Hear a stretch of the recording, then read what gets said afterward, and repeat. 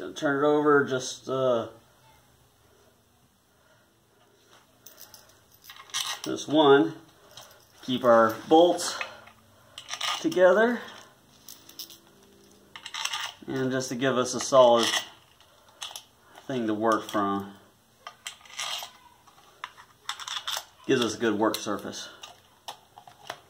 And something has made a nest in here. Let's get rid of that.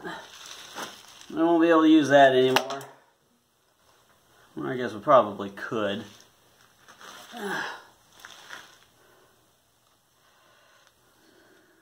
No, we're not going to be able to. Okay.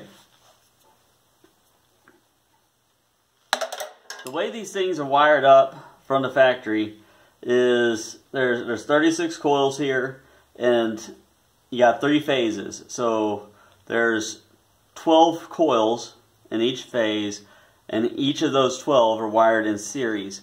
What this gives is, whenever we turn it with our magnets, lots and lots of volts, but low amperage. What we want is more less volts, but more current, more amps. So what we're going to do is we're going to break it up into.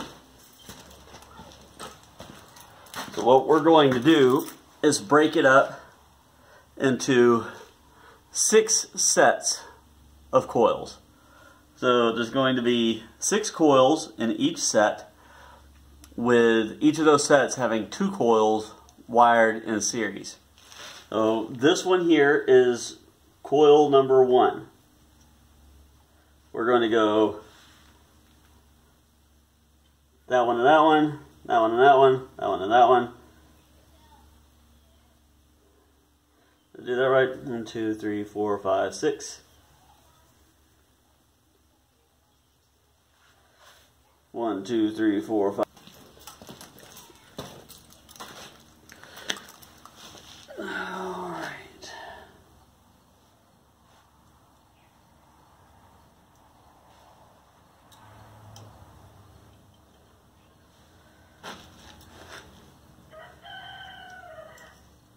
And this one, the first and last coil. Now, mostly the first coil is pretty easy because your starting point is already done. These right here, these 3 wires here, are our first phases. Then what we're going to do is take these 3 here, and now before we attach them to each other, we're going to have to sand the enamel off of them. But these are our first phases. These 3 will go together and to start the next set of coils. So doing it again, that's going to be, what I like to do is get all of my connections together, or get all the wires out to where I'm ready to connect them. Another thing to keep in mind is that a lot of these are aluminum, so you can't solder them, which is problematic. This one actually appears to be copper. I may actually be able to solder these.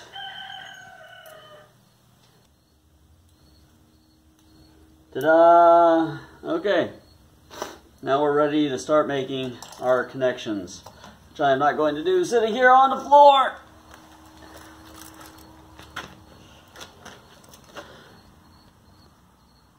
This thing is worthless.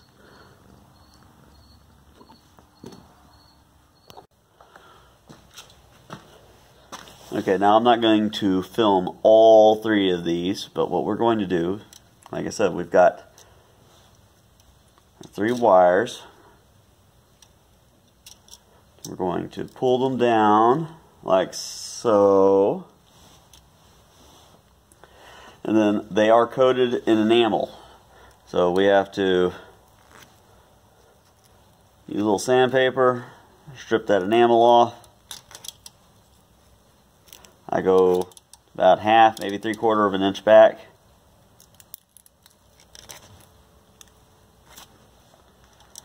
Then I'm going to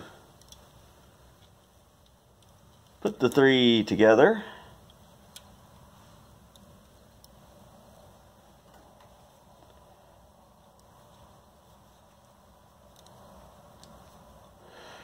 I like using pliers to get my twist.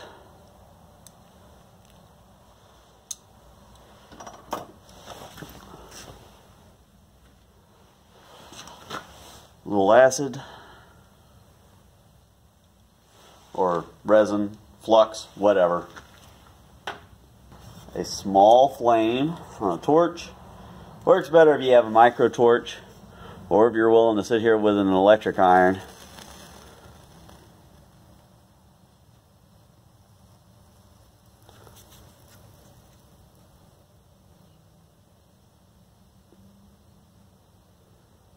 Yeah, I can already tell I didn't get enough of the stuff off. Alright, let's we'll leave that idle.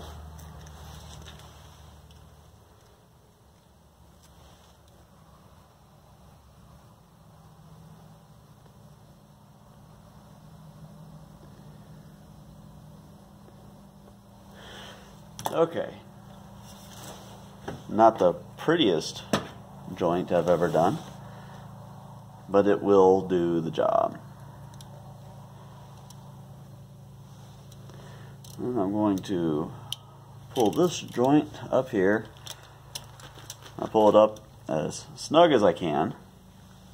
We're just going to tuck it around behind there. That does leave some wires kind of loose, which is not ideal, but it'll work. And then we go on.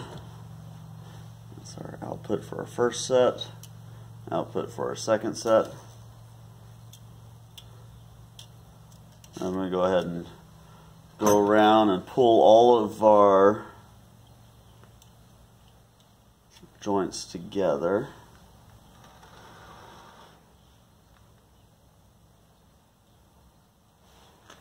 These 3 go to these 3. And these 3 go here.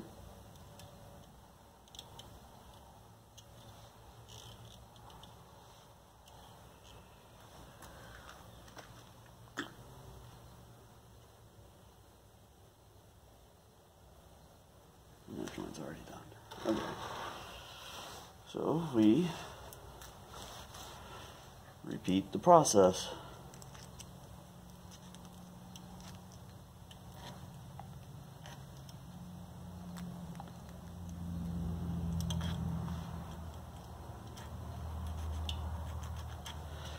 Try to sand them a little bit better.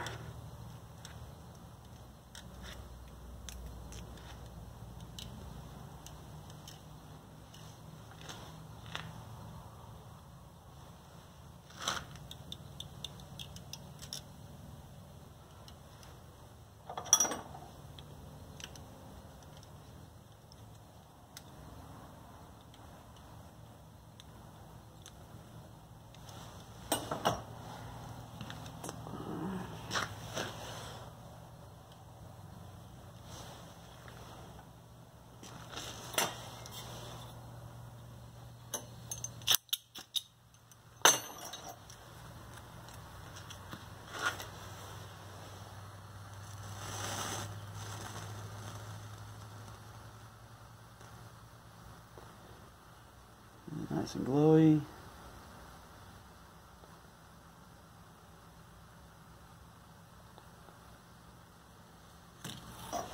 Then I'm going to do the same thing.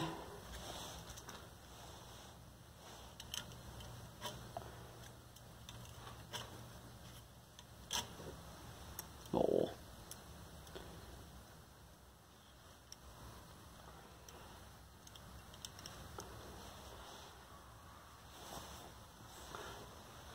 Well, I sanded it off. Maybe the next one I'll burn it off. They are copper. They hold up to heat. Usually these stators are aluminum, and you have to sand and do this with crimps.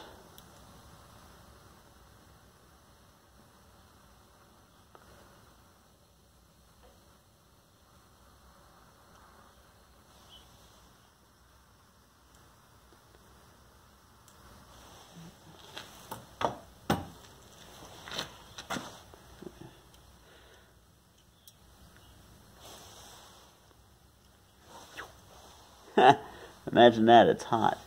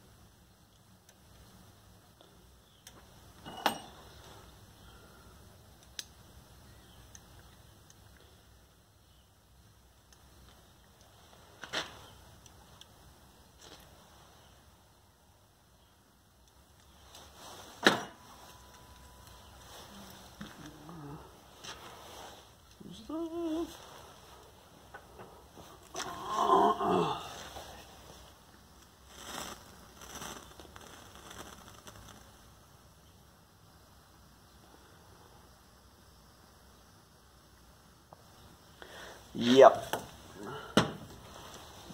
Burning off the enamel works much better.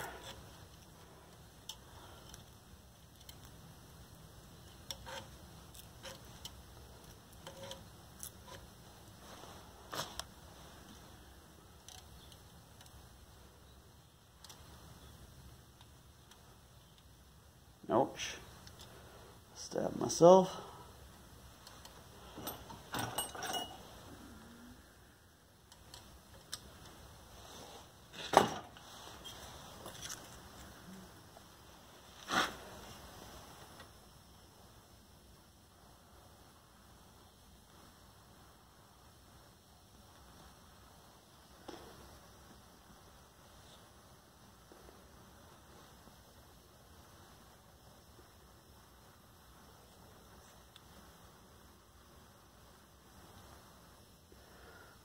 I said that, but that one doesn't want to stick either.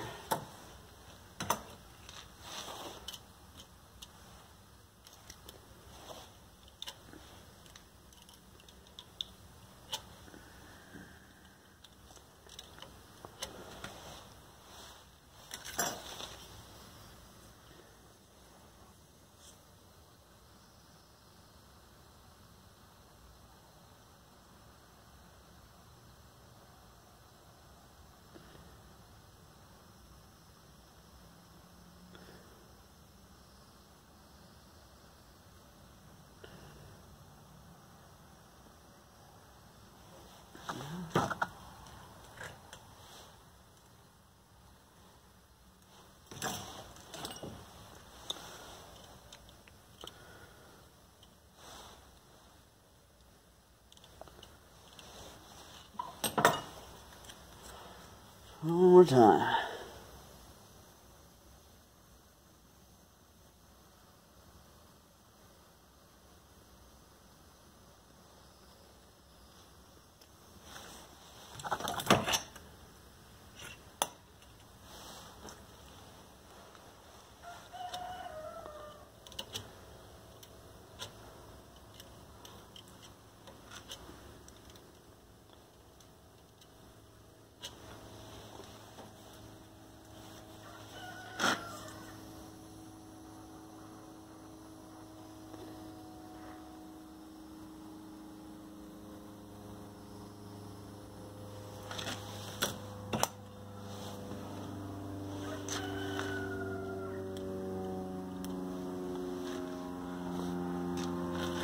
this joint does not want to stick.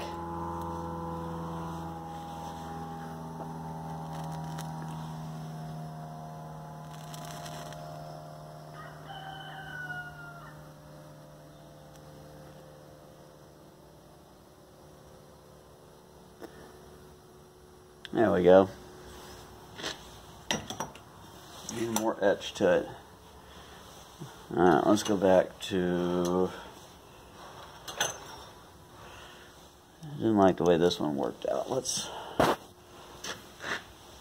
try getting in that one again.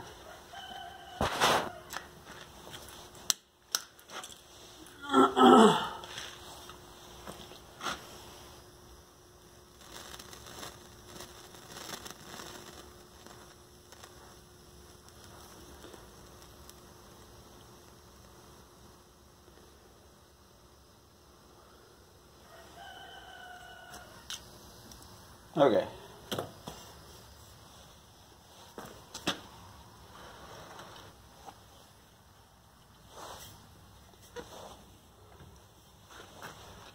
That is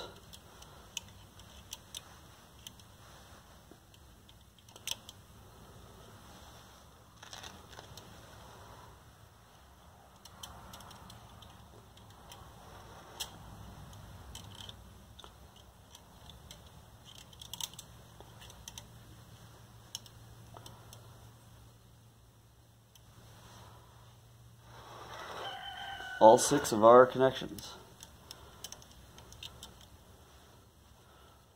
One of them I did off camera, and then one of them, these things start with because there's already a joint. So we only have to do 4 of those. Now we're going to start with this coil. We're going to run a wire from this one to this one to this one to the first lead all the way around, and then we're going to run a wire from the second lead all the way around, and then from the third all the way around. And that's going to be our 3 phases out.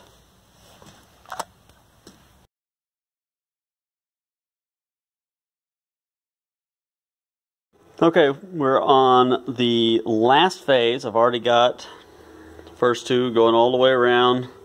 Just got my last little bits. Now this is probably something I should have put in there at the very beginning. Saves yourself a lot of strain and effort if you go ahead and you go around the whole stator and you mark your wires where you're gonna be connecting to them. And that way you're not having to strip these sections clean as you go around.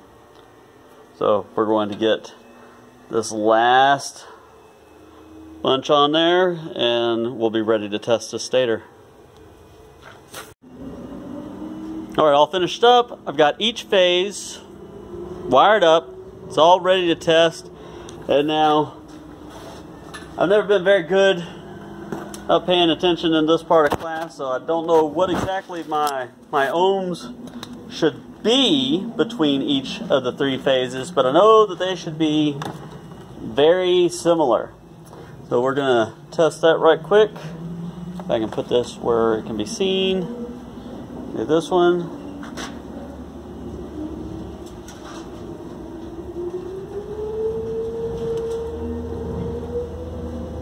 Half an ohm, 0.5.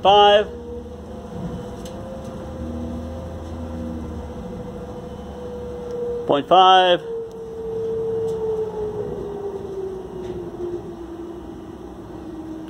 0.5. So, don't know whether that's good or not, but they're all the same. So I've got it all wired up, at least nice and even and straight. So now we're going to flip this back over, we're going to put the rotor on it, and then we're going to see what kind of voltage we get with a good hand turn. Rotor's back on. I've got it set up to a little rectifier. We're just going to see what kind of voltage we get. Using this little drill, I'm just spinning it up, just a voltage check.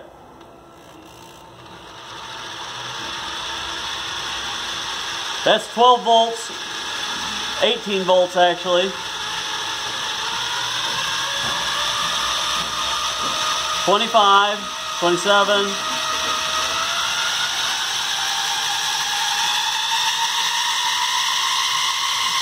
45. Now, whenever the drill goes full blast, we're over 60. So I don't know how well that's going to work, because I want this to work with that 12 volt inverter. I guess it's going to depend on how much of a load it puts on the thing. We'll see. But that thing says, you know, 10 to 30 volts. Now under load, it's going to keep the voltage a little bit more under control, but I don't know if it's going to be enough. It may still end up being a better 24 volt generator. But we're going to try it and find out. The next thing that we've got to do is figure out how to get this bolt pattern out of our mount. So let's try that.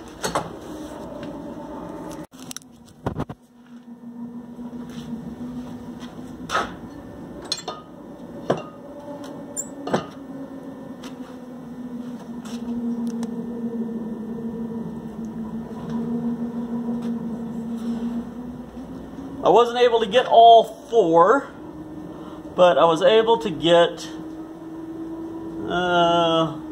where did I drill those holes at?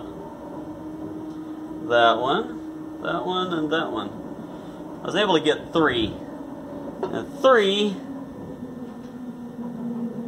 will do the job. So now, I'm going to have to figure out how to get these wires on the outside. Now, one of the things that's happened here is that one of these wires, or 2 of them actually, ended up caught in the brush assembly. Oh, and this is something else, because I talked earlier about this thing squeaking. It's actually the brushes rubbing on the slip ring. What I'm going to do is, I'm just going to drill a hole in the side. Bring them out the side, that way I can solder it up on the outside. And that's going to be a nice solid connection. So, let's do that. Let's find an appropriate drill bit.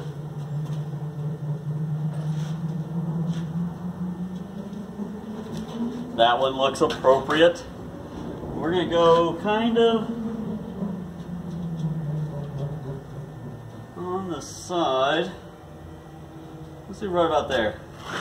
Another thing is, after I get the wires going to it, I can solder it, or not solder, but you can seal it with silicone or something to keep the weather out.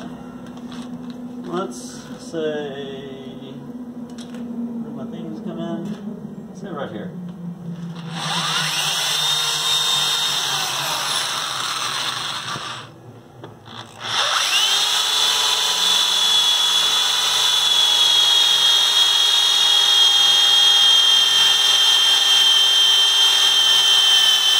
I missed a little bit of footage there, but basically what I did is I soldered some nice good leads. I took out the damaged part, got a little hole cut in the side of the case. I'm going to seal this up with silicone. I'll probably put the shrink wrapped portions, stick those both in a hole, put a little zip tie on either side, and now we're going to get that flange mount. I'm just sucking it up at hitting the record button. Alright, we got this all mounted. Of course, I would like to see, these should normally be you know, soldered and properly covered connections, but if I do that, I have no way to disconnect this anytime I have to take it off, except for cutting wires. So we're going to use wire nuts. I'll tape them up before they're actually out there in the weather. Everything is mounted up. We're going to put the rotor and the blades on it. Right now, we're going to see how easy that is to work out.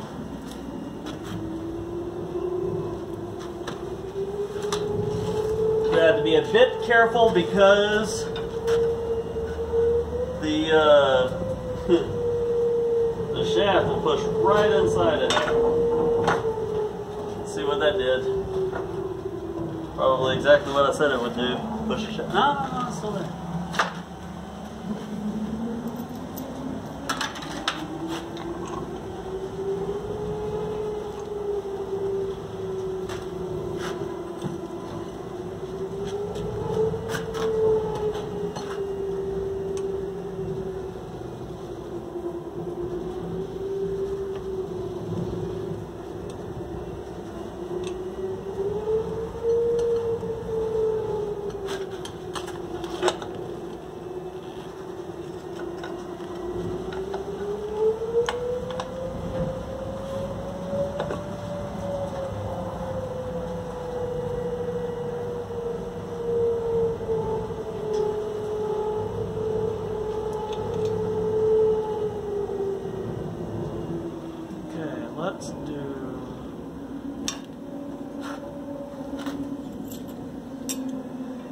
it's not quite seating in all the way.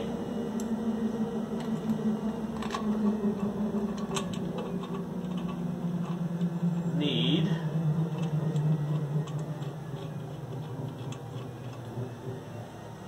something I can use as a little spacer. Just had a nut here that I probably threw someplace because I didn't need that. There it is.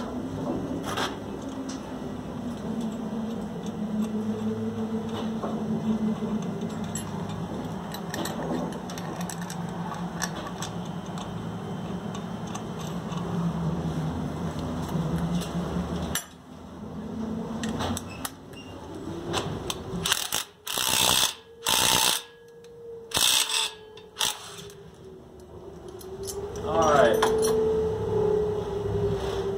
that's fully seated. Make sure it still turns. Turns beautifully. It's back here.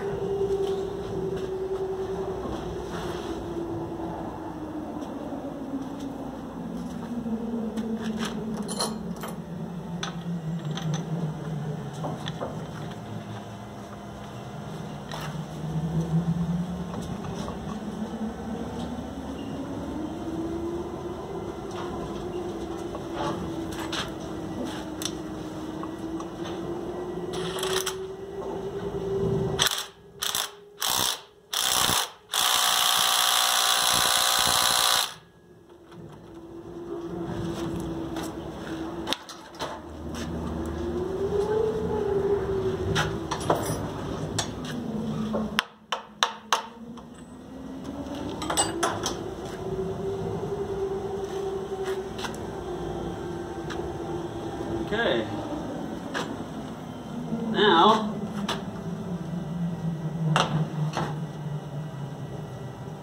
wish it wasn't so windy. Go put it up today. But that's that. We've got our washing machine motor mounted to the front of a Chinese, inexpensive, cheap little turbine that wasn't doing what it was supposed to do anyway. So that's that for now. Tomorrow morning, hopefully, I will have a video. Let's put this thing up on the tower. So stay tuned, guys. Thanks for watching.